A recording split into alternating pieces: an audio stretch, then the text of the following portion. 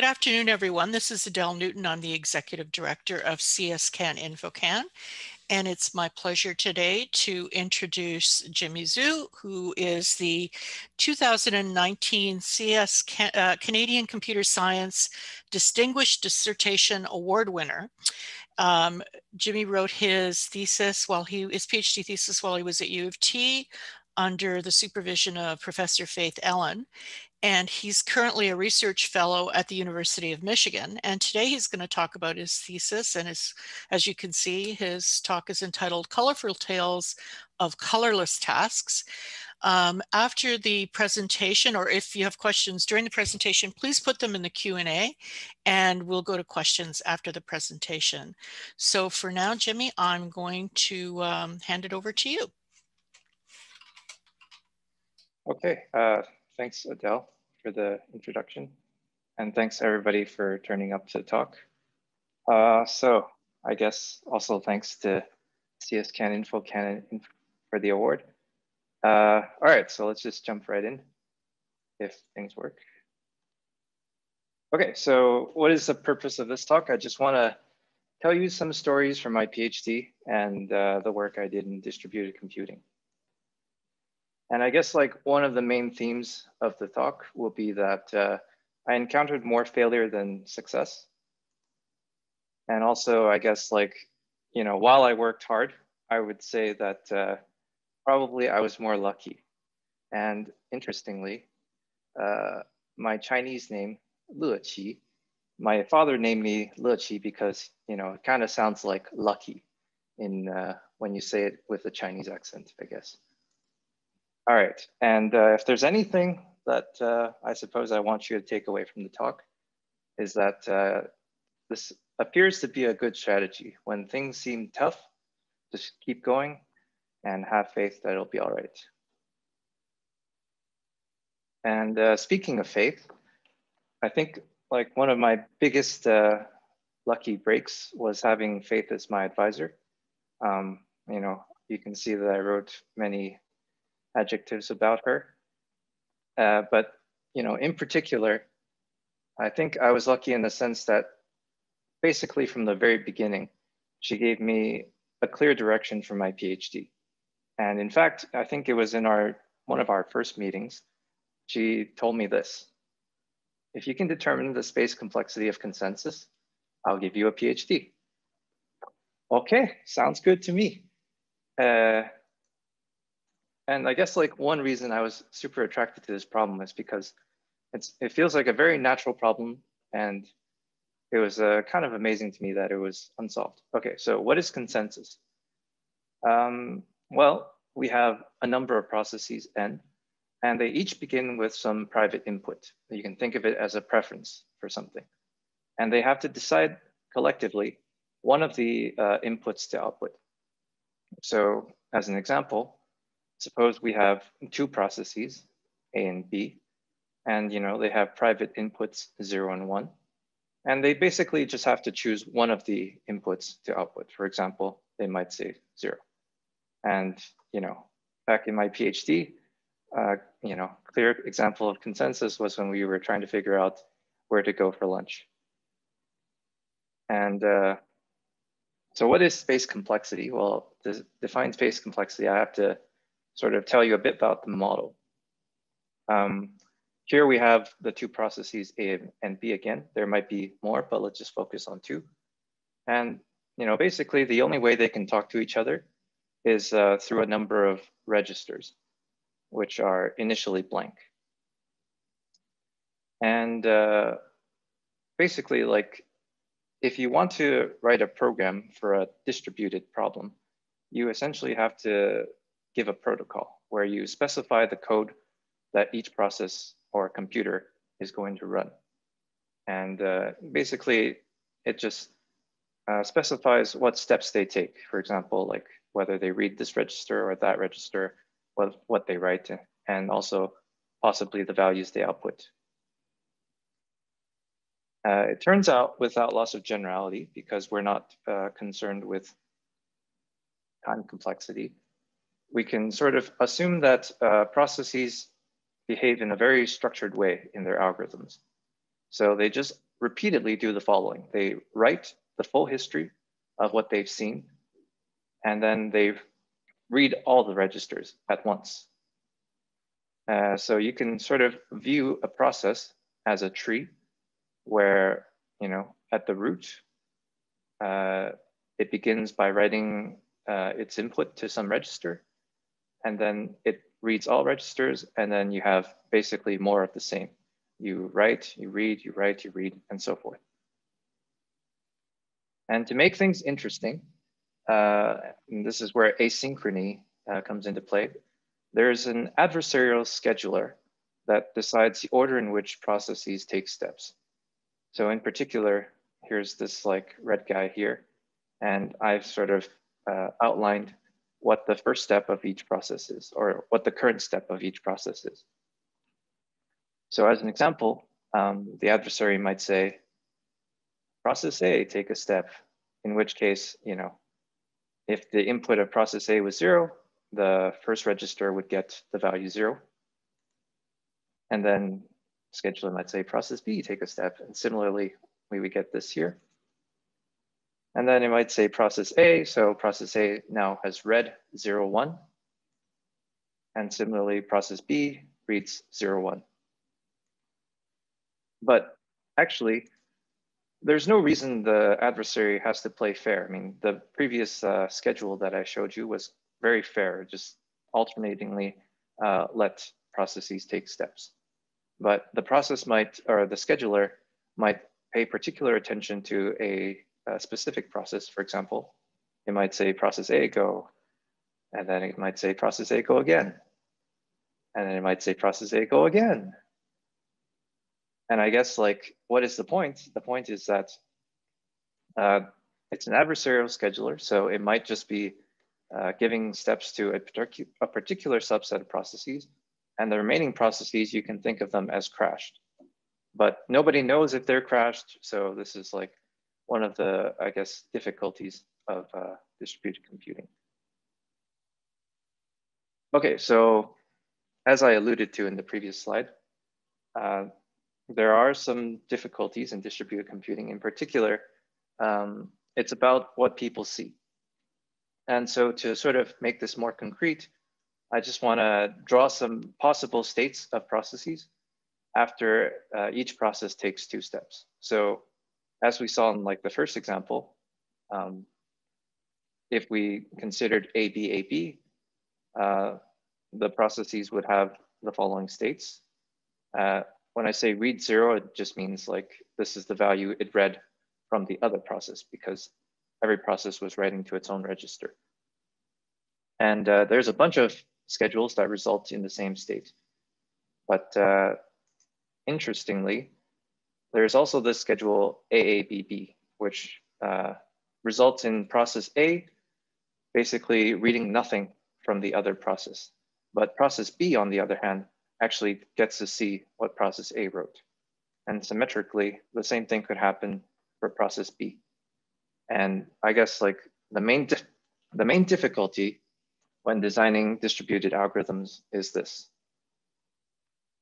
Process B sees A, but it wonders, did it see me or not? Because the state of process B here is consistent with 2 possible realities.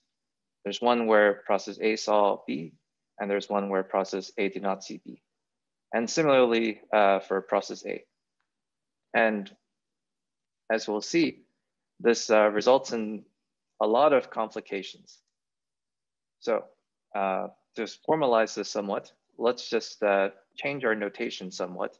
And let's just view the previous picture as a graph, where we have an edge between 2 process states, if and only if the 2 states can simultaneously occur at some configuration. And just in terms of the previous picture, we noticed that the resulting graph is connected, at least when processes each take 2 steps. And well, in general, we could consider what happens if they both take an even number of steps, so they get to finish doing their read and write block. And we can think about the same graph. And an interesting fact, a remarkable fact, in fact, is that it is connected.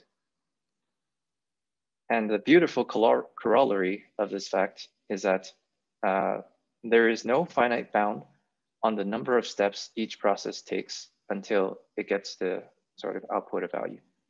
And just to sort of see this very easily, suppose this was not the case. There is some finite number of steps that if every process takes that many steps, they would terminate. Well, let's focus on two particular states that could occur. There's a possibility that the scheduler puts all steps of A first. And so A only sees itself. And also it's possible that the scheduler puts all steps of B first. So B only sees itself. And because the graph is connected, we have a path from this state of A to the state of B. And okay, so let's think about what values processes A and B must output. Well, A has only seen itself. So for all it knows, process B could have input 0. And because we had this condition that a processes should only output inputs that they have seen, basically the only output that A can give here is 0. And similarly for B. Now, we assume that everybody has output a value along this path. So let's think about what value this guy, B, would output in this particular configuration. Well, by consensus, they have to agree. So B actually has to output 0 here as well. And similarly, at this configuration, A has to output 0. And if you just keep doing this, we quickly realize, uh-oh, we get into a problem. So at this configuration here, we have that process A output 0 because it was implied by this chain of causation. And then we said that process B has to output 1 here, which means that there's a contradiction and it can't possibly be that everybody has decided. Good. So this raises the question, why are we here? It's not a philosophical question, but a very concrete one. We've just shown that we cannot solve consensus because in the worst case, an adversarial scheduler can cause, it can find a schedule where no process ever outputs any value. Okay, so this result is known as the impossibility of deterministic weight-free consensus, or FLP, named after the authors, Fisher, Lynch, and Patterson. And I just want to remark that the proof I showed you is quite different from their original proof. And I guess there is a reason I did this, and you'll get to see that why later on. But it turns out the reason why we're here is that if the processes have access to private coins, so you can think basically private randomness, then it turns out it is actually possible for them to solve consensus. And in particular, we can guarantee that they will output a value with probability 1. And we call this condition randomized weight-free. And I guess for some intuition on why this is true, you can just imagine whenever the processes see each other and they're confused about what to do, there's a guy who thinks it should be 1, and there's a guy who thinks it should be 0. They can basically just flip a coin and change their preference randomly. And with some non-zero probability, they will both change their preference to the same thing and reach agreement. Okay, so what's the problem that we want to solve? Well, we want to know what is the minimum number of registers needed to solve randomized weight-free consensus. In particular, I guess in the previous examples that I was showing you, I sort of assumed that every process was writing to its own register, in which case, there's n registers that we need to allocate. And sort of every time you do a write, you check out what everybody else is doing by reading their registers. Well, it's conceivable that you could actually save space and maybe use less registers and possibly even save time. And this is the question. Do we need n or can we get away with less? So a brief history of the problem. Asmus and Leqi proved that n registers is sufficient. They gave a randomized algorithm using exactly n. And my advisor, Faith, and her Leqi and Shavit proved that you need something along the order of square root of n registers. This was, I guess, in 1993. And a long time passes and something inconsequential happens. I start my master's at the University of Toronto. And, Faith at the time was actually, so I guess, okay, the story is this. Faith tells me this problem. I start thinking about it, but Faith was actually on sabbatical at the time. So instead of focusing on, the main form of CS I should be focusing on, I was concerned with some other forms of CS. And okay, anyways, she comes back, I start my PhD, and I began to seriously work on the problem around this time. And I got my first result. And not many people know about this result, but I think it's the story is somewhat interesting. So in May 2015, I got my first result about the problem, and I submitted to a conference. I was extremely excited because the conference was going to occur in Japan and Tokyo. And yeah, it seemed like a great way to travel to Japan. Anyway, so I proved basically matching lower and upper bounds for the case of randomized consensus when the protocols are sort of simple or nice. In particular, they're anonymous and memoryless. Forget about what that means because it's not that important. To my surprise, at the same time and submitted to the same conference, basically were papers that did a lot better than what I did. So in particular, Buzid, Reynal, and Sutra, they gave an algorithm for a generalized version of consensus called K-set agreement. We'll get to this problem later on. And basically, consensus is K equal to 1, and they get the same bound as me. And furthermore, Galashvili proved the lower bound, a linear lower bound on the number of registers needed for anonymous consensus. And in particular, he managed to drop the memoryless assumption, and he won the best paper award. Okay, so I got scooped. And the interesting, I guess, sort of the annoying thing is really there was no results about this sort of stuff in the span of time. So I guess something like 12 years, 22 years, pardon me. There was literally no results about this. And then at the same time as me, Galashvili shows up. And, I love this GIF from Biden. That's sort of, one of his trademark expressions. And also, another thing that people don't know is that basically a few months before this result, I was informed that my master's thesis was scooped as well.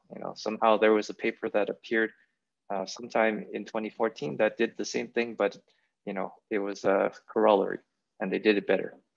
Great.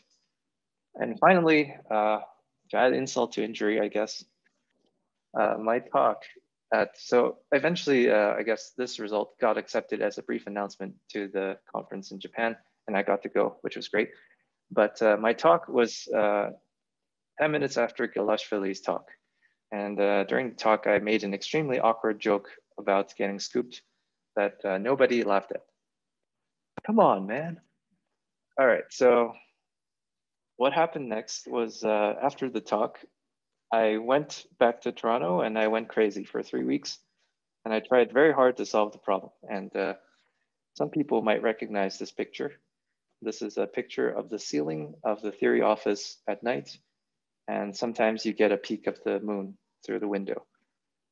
And yeah, I gave up actually. But one night, surprisingly, I was just sort of laying there. I couldn't fall asleep. And I just began to, picture the things that I knew in my head. And miraculously, somehow the pieces, fell together. And I found the proof at 4:30 a.m. And I woke up got out of bed in a hurry, wrote the proof up, emailed it to Faith at 6:30. We met, I guess, every day. Thanks, Faith, for that. No, I mean that in a really nice way. She was really spending so much time with me during the write-up of this paper. And we actually managed to make the stock deadline, which was, I think, in like 3 or 4 days. And during stock, I guess like I received some nice award for this paper. And an interesting question was asked by Professor Nir Shavit, who is incidentally Galashvili's advisor. And Nir asked me, where is this going? What's next? And at the talk, I did not really have a great answer. So I just said, let's generate some papers. And, of course, that's actually what happened. So essentially for the rest of my PhD, I worked on extending the results from 2015 to basically other settings. In particular, in joint work with Faith, Nir, and Rati, some guy named Rati, we considered what happens if you have stronger primitives. For example, if the registers, you could somehow do better instructions such as test and set, more powerful instructions. We also generalized the bound to, problems that seem very similar to consensus, in particular case-set agreement. And this was joint work with Faith and Rati as well. And finally, we considered something called extension-based proofs, which was joint work with Dan Alistair, James Absness, Faith, and Rati. And here are the pictures of these fine gentlemen. You've already seen what Faith looks like. And I guess like there's one picture that's conspicuously missing, and it's this guy. So I guess like after the consensus result, I emailed Rati Galashvili, incidentally the guy who scooped me, and I suggested we work on thinking about problems that are similar. So in particular, we were actually both somehow also correlated in that we were thinking about generalizations of the bound to stronger primitives. And I must say, like, this was probably one of the best decisions in my life. So here's some nice words about him. He's the smartest guy I've met, blah, blah, blah. I don't want him to get a big head. Hopefully he's not here. And yeah, we became good friends, and we had a lot of fun in working together. Okay, so now to sort of describe the work that we did, it's kind of appropriate for me to talk about set agreement, which is a generalization of consensus that sort of sparked our interest, or sort of the most important results, in my opinion, of the thesis. All right, so what is this problem? Well, we just have basically, we have k+1 processes, and they just have to decide on at most k of the inputs to output. It's just like consensus, but basically we give you some slack. So for example, we might consider the problem of selecting 2 options out of many options. So this would be 2-set agreement, all right, selecting at most 2 options, I guess. And we might have 3 processes. They each have some private preference, and we're allowed to, they're allowed to output collectively at most 2 different values. And, a practical problem back then with my friend Jay and Sepher was to figure out what we would eat at Chinese restaurants, given a limited budget. So we were solving 2-set agreement. And to just sort of return to the picture that I had for consensus, you might not be surprised, but it was a bit surprising to me to find out that actually you cannot solve 2-set agreement as well. And in the same sense as that you cannot solve consensus. But the proof is it's the same but different in the following sense. So so we can look at the graph of all possible process states after some number of steps. And here we have, I guess, one more color. So we're considering the case when there's only 3 processes. We have A, B, and C. And instead of just edges, we have this thing called a simplex, which is, essentially a triangle that indicates 3 process states could simultaneously coexist. So it's just a natural generalization of the graph when there's only 2 processes.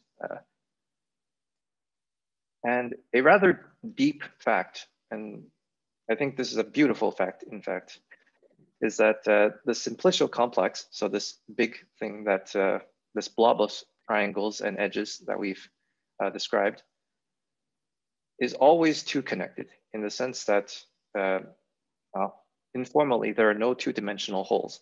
So I guess the analogy is like in the graph, being one connected means, there's always paths, but two connected means we can't, find a gap in like the shape.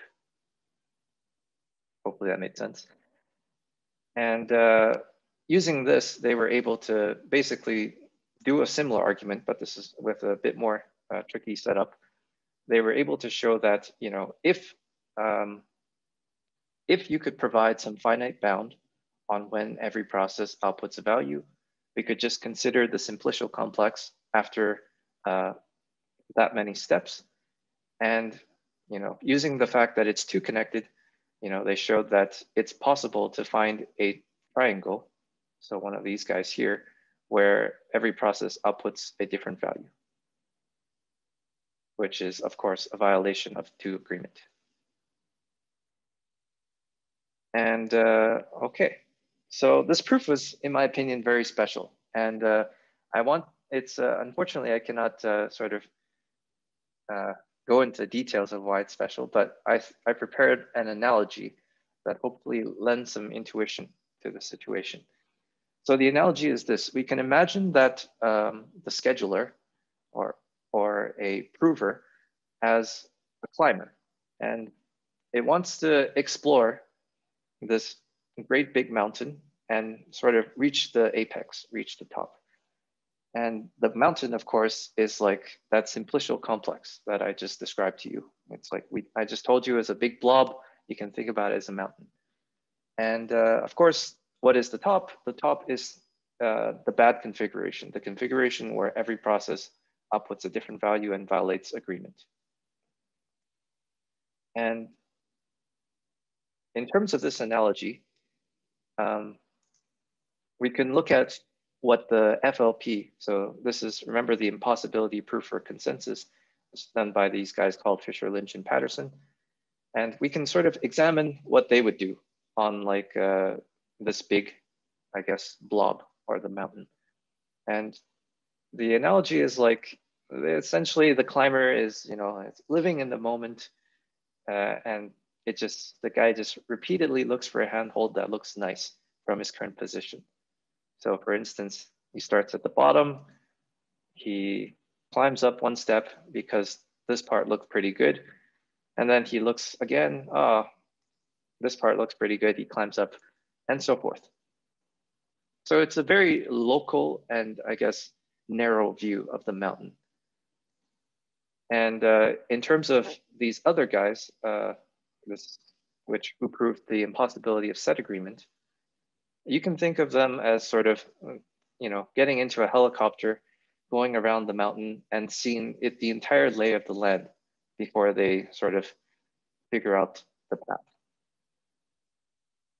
And I guess like one of the interesting results in the thesis, which was the joint work with Dan, Jim, Faith, Reti, and me, is that essentially we formalized the notion of what it means to be living in the moment and local in terms of exploring this weird thing. And we showed that if you try to live in the moment and don't have a helicopter, you will fail.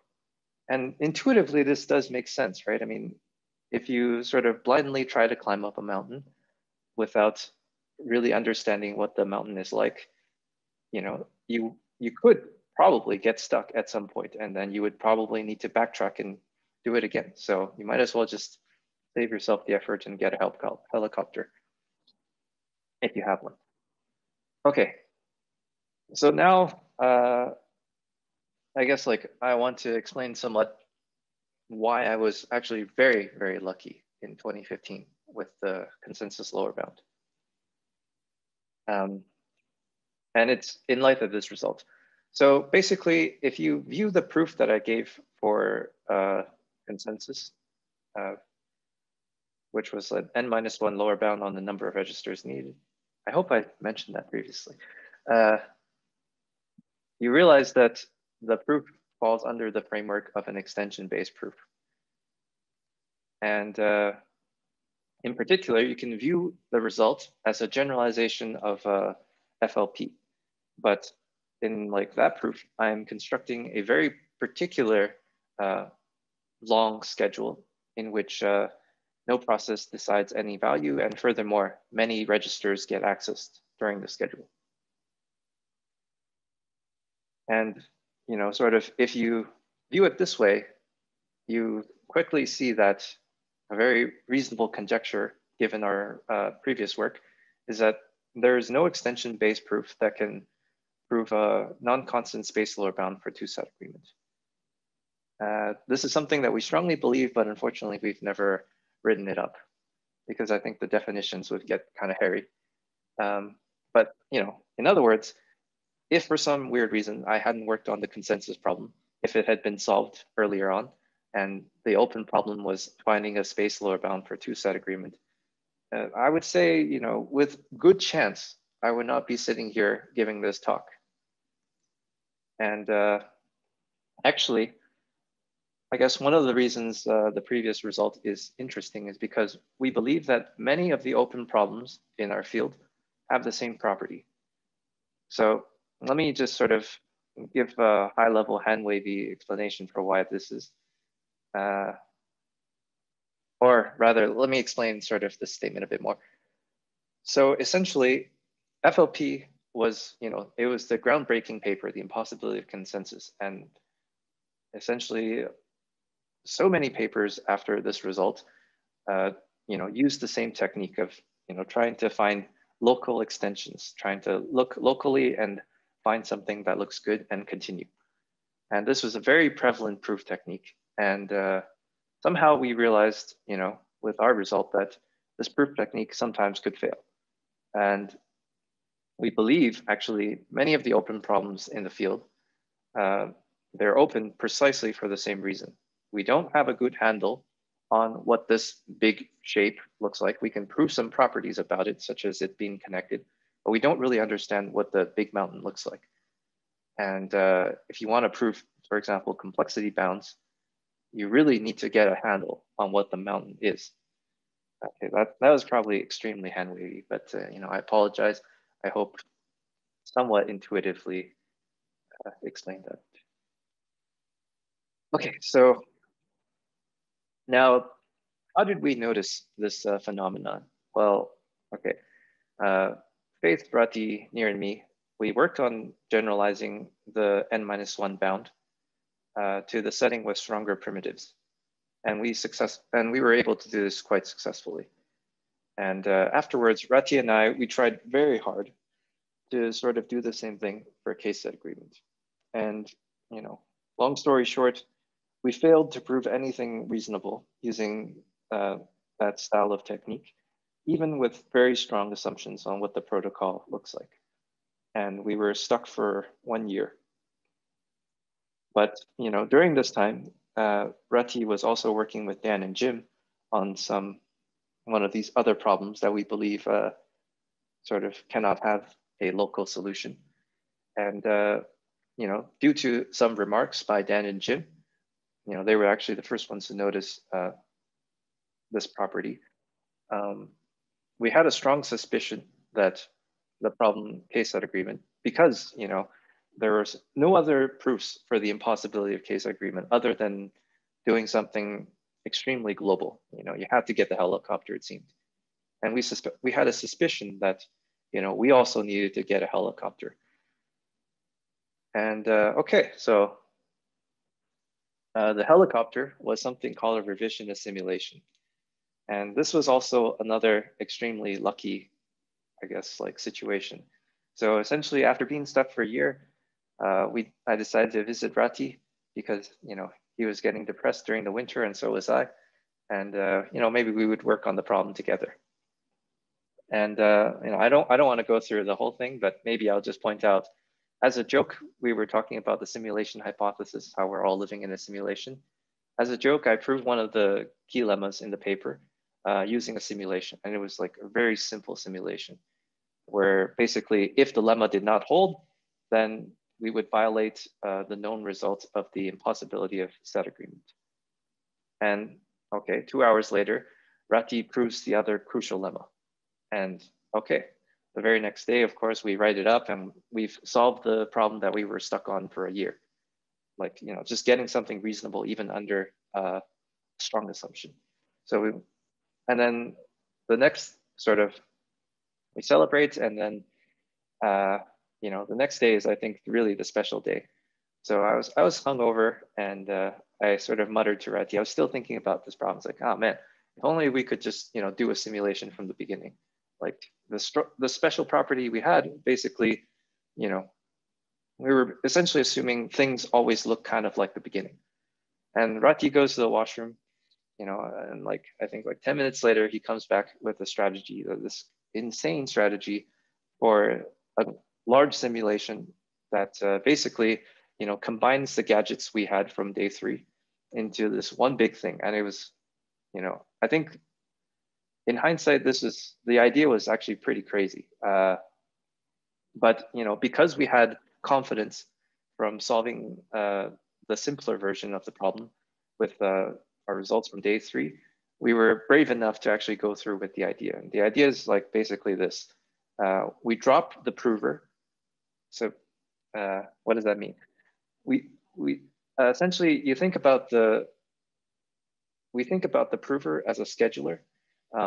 So in the n-1 lower bound for consensus, basically the prover is a scheduler that, you know, tries to build these executions where many registers get used. And the crazy idea is to drop the prover into a simulation where the prover is now one of the processes, and it's simulating a bunch of other processes in this supposed protocol that uses too few registers. And we show that, you know, if the protocol uses too few registers, then we would actually be able to solve stat agreement in a weight-free manner, which we know to be impossible. And I guess, like, what is the takeaway from this? Like, why was this sort of the helicopter? Well, essentially, we reduced the problem to set agreement. And we know the impossibility of set agreement somewhere along the way. You know, these guys, they found the helicopter and they were able to survey the mountain. And we did not know how to do this in the case when there's limited registers. But, you know, if you just borrow the machinery from the other result, you could actually, you know, basically borrow their helicopter. And okay, so at the airport, we generalize the result to colorless tasks, which is, I guess, the title of the thesis, or one of the keywords of the thesis. And of course, you know, we just had a proof sketch, and it was very far, I think, from being complete. But anyways, 8 months later, we were able to actually prove the thing in time for stock. And Faith observed that, you know, the thing that we were doing in the simulation was essentially going back in time. And, you know, these guys in the simulation, they were changing the past. And so Faith calls it a revisionist simulation. Originally, we wanted to call it to enter the simulation because, you know, the scheduler enters the simulation. Anyways, I think this is a better title. Okay. So yeah, this brings up the next failure. Whoops. Unfortunately, our result was rejected from stock, and, you know, we actually got really bad reviews, and it was like extremely lukewarm reception. We got something like overhyped, too complicated, too technical. And okay, so we submit to POTC and the same reaction, and we just barely squeeze in. And I guess, like, the depressing thing is, like, to this day, we both still consider this to be our best result. But I guess, like, this, it wasn't all bad because, you know, we actually had a lucky break as a result of this failure. So for the camera ready version, we wanted to address the problem of, you know, the reviews. You know, people were saying it was an extremely technical and complicated result. So, you know, but we sort of knew that something like this was necessary. You know, the helicopter is not so easy to build. And so we added some, you know, paragraph, not exactly helicopter and mountain, but, you know, something along those lines, explaining why the simulation is necessary, or something, something similar to the simulation is necessary. And of course, Faith did not let this paragraph through because it was extremely wishy-washy. And incidentally, Professor Valerie King, who was visiting Toronto at the time, just dropped by the Faith's office while we were having an argument about whether or not we should, remove the paragraph, and just agreed with Faith. She suggested that we should drop the paragraph and write a paper about the result. And I guess, the rest is history, I suppose. And I think it was very lucky that this happened. Okay. All right, so actually, yeah, that basically wraps up the talk. So here are some open questions, I guess, for the future, for future young PhD students to consider. Can we get a type bound for set agreement? So basically, we prove something like n over k, and we highly conjecture the actual bound is n minus k. And it's very feasible that the simulation technique can be improved. I mean, we basically came up with the thing in a week, but it took us 8 months to prove it. So maybe you could do something better, something more clever. And furthermore, we think that extension-based proofs are, there's definitely more to be explored in this area. And it would be nice if we could formally prove that a lot of these open problems in the field, they're open because extension-based proofs will not suffice. And finally, I think one of the biggest goals that I would personally have if I was working on this stuff would be to consider a topological characterization of space and time complexity. So basically build a helicopter, don't go through a simulation, just figure out what this blob of stuff actually looks like and prove something meaningful about it. And I guess here is a timeline of the stuff I did. And in particular, it ends in June 2019, where Faith approved my thesis. And okay, that's about it. Thanks for listening, guys.